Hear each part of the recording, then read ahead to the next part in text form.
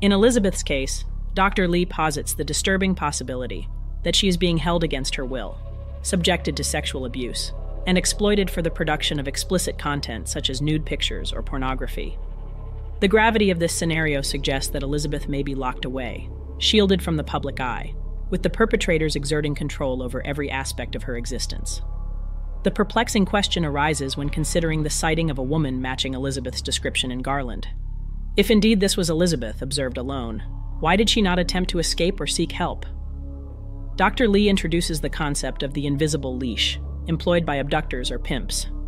This psychological manipulation involves presenting the perpetrator as omnipotent, suggesting that everyone is working for them.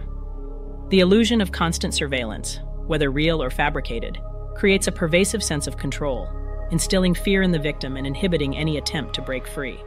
In this